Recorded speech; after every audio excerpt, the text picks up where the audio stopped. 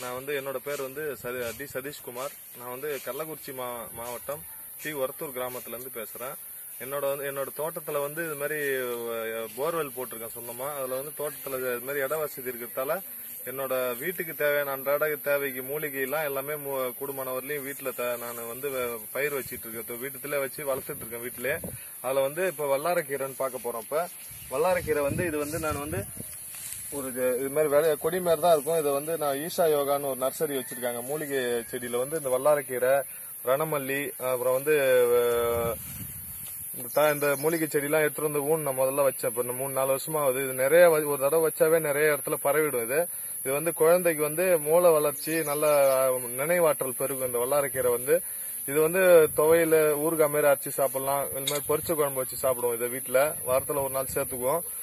அடுத்தது வந்து இங்க வந்து இது அடுத்தது வந்து முருங்கைக்கீரை. இது வந்து ஒரு மல்டி ஸ்பெஷாலிட்டி ஹாஸ்பிட்டல்னே சொல்லலாம். இது என்ன பொறுத்தவரையிலையும் எல்லா வகையான இதுக்கும் இது பயன்படும். இது எலும்பு மல்டி விட்டமின் இருக்கு. 24 வகையான மூலக்கூறு சத்து இதுல இருக்குன்னு நான் ஒரு புக்ல படிச்சிருக்கிறேன். வேற எந்த நவீன மருத்துவத்திலயும் எந்த மருந்து மாத்திரையிலயும் இந்த இவ்வளவு வகையான சத்து ஒரே இதுல அடங்கி இருக்குதுன்னு நான் வந்து கேள்விப்பட்டதில்ல. அந்த புக்ல அது மாதிரி படிச்சிருக்கேன். 24 வகையான சத்து இந்த முருங்கைக்கீரையில இருக்கு. எல்லா பொருளுமே இந்த முருங்கைக்கீரையில எல்லா பொருளுமே அந்த ஈருக்கு குச்சி முதற்கொண்டு பூ காம்பு எல்லாமே வந்து நமக்கு வந்து மூலிகையா பயன்படுது. அந்த பிசின் முதற்கொண்டு மூலிகையா பயன்படுது. இது வந்து இந்த முருங்கைக்கீரையை நாங்க அடிக்கடி சேர்த்துக்குவோம். இதுல கால்சியம் அது மாதிரி சத்து நிறைய அதிகமா நிறைஞ்சிருக்குன்னு சொல்லிருக்காங்க. அதனால இது அடிக்கடி சேர்த்துக்குவோம். இதெல்லாம் வந்து வீட்டு சமையலுக்கு தேவையான மூலிகை இதெல்லாம். அடுத்தது பாத்தீங்கன்னா கருவேப்பிலை. இது அன்னைக்கு நிறைய இடத்துல வச்சிருக்கேன் கருவேப்பிலை. இதுவும் வீட்டுக்கு தேவையான தாளிக்கிறதுக்கு போதுமான கை செலவுக்கு பறிச்சுக்குவோம். அப்பப்ப பறிச்சுக்குவோம் உள்ள தோட்டத்துல. அடுத்தது பாத்தீங்கன்னா இது வந்து வேலைக்கீரைன்னு சொல்லுவாங்க. நல்லா இருக்கும். இது வந்து வத்த குழம்பு, மணத்தக்காளி வத்தா இதெல்லாம் போட்டு புளிக்குழம்பு மாதிரி வச்சு செய்வாங்க. வேலைக்கீரை குழம்பு. இதுவும் வந்து நல்லா உடம்புக்கு குளிர்ச்சி தரும். சூட்டை நீக்கி உடம்பு குளிர்ச்சியா இருக்கும். ரத்தம் சுத்தமாகவும் நோய் எதிர்ப்பு சக்தி அதிகமா இருக்கு. இதுல ஆன்டி ஆக்சிடென்ட் அதிகமா இருக்குன்னு சொல்லி படிச்சிருக்கேன் நானு. அதனால இந்த கீரையும் இங்கே இயற்கையாவே இது வந்து நான் எடுத்துட்டு வந்து வைக்கல. இயற்கை நமக்கு கொடுத்த வரோம். இது நம்ம இந்த இயற்கையை சார்ந்து வாழ பயணிக்கக்குள்ள எல்லாமே எனக்கு இங்க இயற்கையாவே கிடைக்குது. அது மாதிரி இப்ப குப்பமணி தழைன்னு சொல்லுவாங்க. இது வந்து தோல் சம்பந்தமான வியாதியெல்லாம் நமக்கு சரி பண்ணும். ரத்தம் சுத்தமாகும். இந்த குப்பமணி தழை வந்து துவையிலாவும் அரைச்சி சாப்பிடுவோம். அதெல்லாம் ஊறுகாய் மாரி அரைச்சி சாப்பிடலாம். இல்ல சளிக்கு வந்து கசக்கி துளசி கூட கஷாயமா போட்டோம்னா வாமிட் ஆகி சளியை வெளியேற்றிடும் குழந்தைங்களுக்கு எல்லாம். இந்த குப்பமணி தழை இயற்கையா வந்தது. அது மாதிரி மணத்தக்காளி கீரைன்னு சொல்லுவாங்க. இது வந்து இதெல்லாம் நிறைய பரவிடும். ஒரு எத்தனை செடி இருந்ததுனாவே நிறைய அந்த விதை ஊனி நிறைய பரவிடும். இந்த இலை வந்து உடம்பு குளிர்ச்சி தரும். வாய்ப்புண்ணு இந்த மாதிரி விஷயத்துக்குலாம் இது வந்து பயன்படலாம். பொரிச்ச குழம்பு வச்சு சாப்பிடுவாங்க. புளி சேர்க்காத அப்படியே பருப்பு வேக வச்சு இதுல வேக வச்சு பொரிச்ச குழம்புன்னு சொல்லுவாங்க. அந்த மாதிரி வச்சு சாப்பிடுவாங்க. இதெல்லாம் செலவு இல்லாத வீட்டிலே கிடைக்கிற மூலிகை, இயற்கையா கிடைக்கிற மூலிகை இதெல்லாம். இதுல நான் எது உரமோ எதுவுமே நான் யூஸ் பண்ணதில்லை. இது துளசி உங்களுக்கு தெரியும்.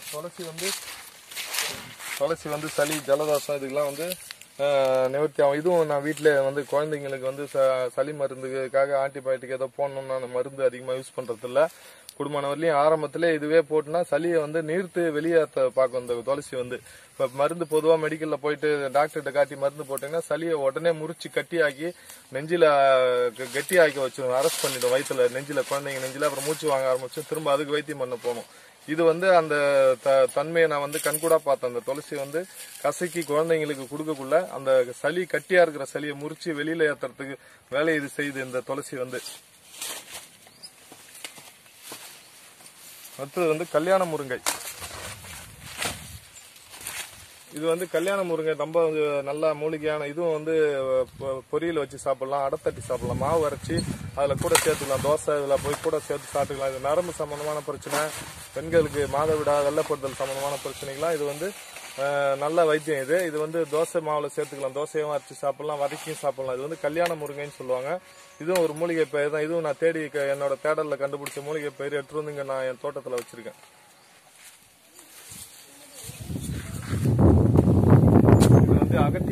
அகத்திக்கீரை வந்து அவ்வளவு நல்லது. அந்த நாள்ல வந்து சித்தர்கள் வந்து இப்போ வந்து நடைமுறையில வந்து ஒரு துக்கமான காரியத்துல அது மாதிரியான அசுப காரியத்தப்ப இந்த அவத்திக்கீரையை வந்து இங்க வந்து நம்ம வீட்டுல வந்து கேட்டு இருக்குதுன்னு வந்து பறிச்சுட்டு போவாங்க. அது எதுக்காக பெரியவங்கள்ட்ட விசாரிக்குள்ளதான் அது வந்து இது சாப்பிட்டா இயற்கையாவே அதனால ஒரு ஹார்மோன் ஒரு இது அந்த மகிழ்ச்சி துக்கமான இருக்கிற இதை மாத்துறதுக்காக அது இயற்கையா இதுல ஒரு ஹார்மோன் சுரக்குது துக்க டைம்ல இது அதனாலதான் பெரியவங்க வந்து இது காரியத்தப்ப இதை முக்கியமா பயன்படுத்துவாங்க. திதி கொடுக்கவோ இல்ல காரியத்தப்பையோ அந்த அவத்திக்கீரை பயன்படுத்துறாங்கன்னு கேள்விப்பட்டிருக்கேன். ஆனா இதுல கால்சியம் சத்து அதிகமா இருக்கு. இல்ல நம்ம 500 mg கால்சியம் மாத்திரை முட்டி வலி கால் வலின்னு சாப்பிட ஆரம்பிச்சவங்களுக்கு உங்களுக்கு கிட்னி நிறைய பாதிச்சு தொடர்ந்து சாப்பிட முடியல. இதெல்லாம் அதிகமான கால்சியம் செறிவூட்டப்பட்ட கால்சியம் இதுல இருக்குன்னு சொல்லி புக்ல படிச்சிருக்கிறேன். இதுவும் நான் விதை எடுத்துட்டு வந்து வச்சு இதை வளர்த்தேன். இது இந்த நம்ம என் தோட்டத்துல இது வந்து தூதுவளை உங்களுக்கு கேள்விப்பட்டிருப்பீங்க. இது வந்து சளி ஜலதோஷம் நீக்கிறதுக்கு கொஞ்சம் சூடு அதனால அளவா போடணும். ஜலதோஷம் அது குழந்தா பறிச்சு இதுவும் குழந்தைங்களுக்கு கஷாயம் துளசி கூட சேர்த்து கொடுப்போம் கஷாயத்துக்காக. துளசி இருமல் வறட்டு இருமல் சளி எல்லாத்தையுமே இதுவும் நீக்கும். இதுவும் இயற்கையா வந்த என்னோட தோட்டத்துல வந்தது.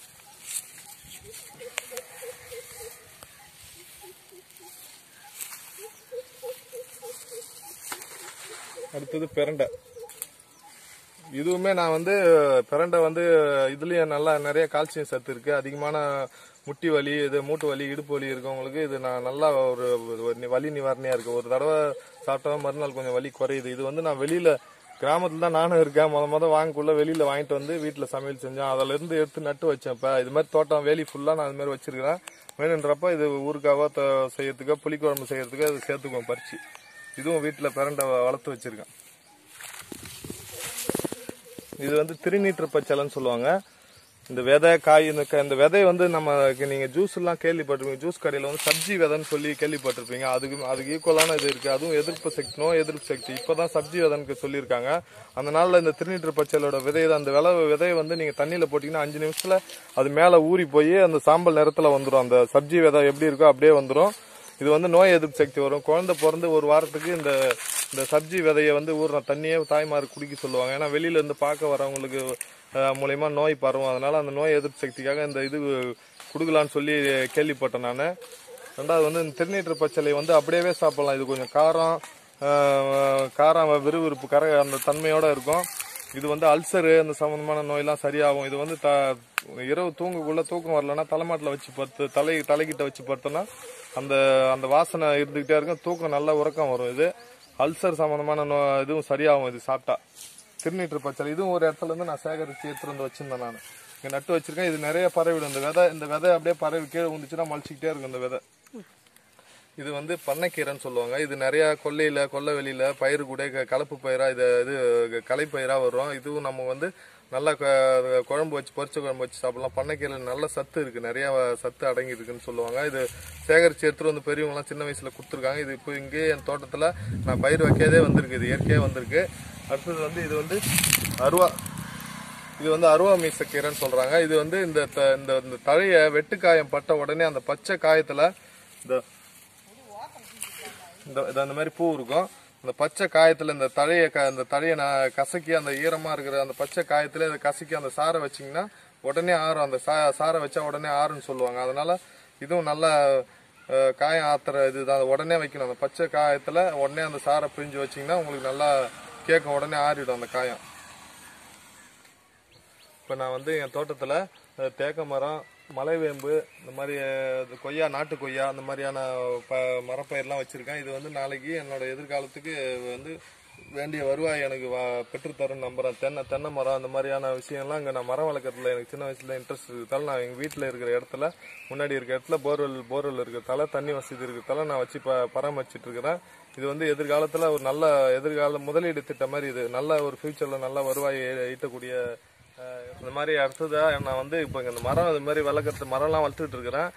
இந்த மாதிரி இவ்வளோ மரப்பயிர் வச்சிருக்கிறதால இந்த இடத்துல வந்து நிறைய தண்ணி ஒரு 5-6 வருஷத்துக்கு முன்னாடியே தண்ணி வந்து நிறைய அப்படியே நின்று ஓடிக்கிட்டே இருக்கும். அந்த தண்ணி இந்த இடத்துல ஸ்டோர் ஆகாத நிற்கும். ரெண்டாவது பூமியில இழுக்காத இருக்கும் அந்த மாதிரி இடம் இது வந்து நிறைய கல் மோடு இருந்தது இடம். இந்த இடம் வந்து நிறைய எருவு கொட்டி இந்த மரத்தெல்லாம் வச்சு நிறைய மரத்தை உண்டாக்குனதுக்கு அப்புறம் என்னோட வீட்டில் வந்து போர்வெல் போட்டிருக்கிறேன். வீட்டில் வந்து போர்வெல் பாருங்க 25 அடியில அது தண்ணி மட்டம் கிடைச்சிருச்சு. எல்லாம் 150 அடி 200 அடி போறதுக்காக தான் பிளான் பண்ணோம். 25 அடியில தண்ணி நீர் மட்டம் இருக்கு. இன்னமும் 25 அடி குறையாம இருக்கு. இப்போ போர் போட்டு 4 வருஷம் ஆகுது. இன்னமும் 25 அடி நீர் மட்டம் குறையாம இருக்கு. அதுக்கு காரணம் வந்து இந்த மாதிரி மரங்கள் வளர்க்கறதால அந்த மழை நீரை வந்து உறிஞ்சி வேர் மூலியமா உறிஞ்சி பூமியில இந்த இடத்துல சேகரமா வைக்கிறதால தான் அந்த மாதிரி தண்ணி நீர் மட்டம் நம்ம இடத்துல அந்த இடத்துல ஸ்டோர் ஆகிறதுக்காக நீர் மட்டம் வந்து குறையாம இருக்கு. இந்த 25 அடி இன்னமும் 25 அடி இருக்குதுன்னா இந்த மாதிரி மரங்கள் வச்சு மழைநீர் சேகரிப்பு அந்த மாதிரி அவங்கவுங்க வீட்டில் இருக்கிற இடத்துக்கு தகுந்த மாதிரி மழைநீர் சேகரிப்பு முக்கியத்துவம் கொடுத்தீங்கன்னா தண்ணி சேகரமாகி தண்ணி பிரச்சனை இல்லாமல் இருக்கும். இது மாதிரி மரம் வளர்த்தாலும் அந்த மரத்து வேர் மூலியமா பூமியில போய் தண்ணி நேரம் சேகரமாக வாய்ப்பு ஒரு சூழலை உருவாக்கி கொடுக்க முடியும் உங்களால. இந்த மாதிரி மரம் அதிகமா வளங்க, மழைநீர் சேகரிப்புக்கு முக்கியத்துவம் கொடுங்க. நீர் வாழ்றதுக்கு ஒரு சூழலை உருவாக்கிட்டு அந்த இடத்துல நீங்களும் இந்த மாதிரி ஒரு மூலிகை சார்ந்த இயற்கை சார்ந்த மூலிகை பொருட்கள்லாம் சார்ந்த வாழ்க்கை வாழ்ந்தோம்னா தன்னிறைவான வாழ்க்கையா வாழலாம். மருத்துவமனைக்கு அதிகமா போக வேண்டிய வேலை இருக்காது. இது மாதிரி இயற்கையான மூலிகை இங்கே கிடைக்கிறதால ஒரு நோய் நொடி இல்லாத வாழ்க்கையை நீங்களும் வாழலாம். அவங்கவுங்க இடத்துல இருக்கிற இடத்துக்கு தகுந்த மாதிரி சின்ன சின்ன மூலிகை செடியை வளர்த்து ஆரோக்கியமான வாழ்வு வாழ வாழ்த்துக்கிறேன். வாழ்க வளமுடன்.